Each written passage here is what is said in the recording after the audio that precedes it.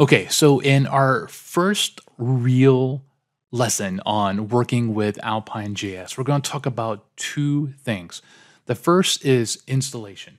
Now, being a simple, lightweight framework, installation is just copying and pasting a script tag. Like, that's it. Super, super simple.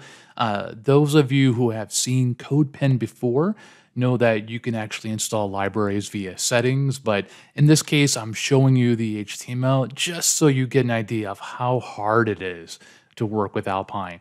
You don't need to use npm, you don't need to set up a build process, just a script tag, a lot like jQuery. Now, this brings up another really important thing.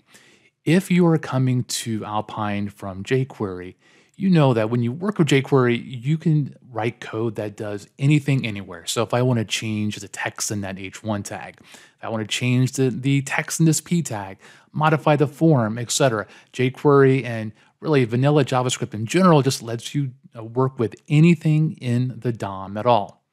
Alpine is a bit unique in that it wants you to tell it, hey, where am I going to be doing stuff? What part of the page do I care about?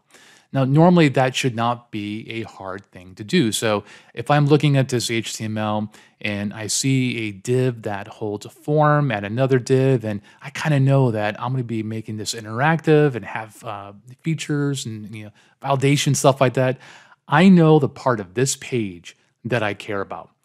So with Alpine, we're going to signify that by adding X data. Now we're going to be putting a lot more there to actually kind of build an application and do something, but typically you will see an Alpine application start off with the X dash data.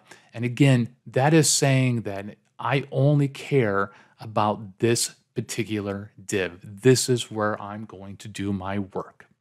And that's it.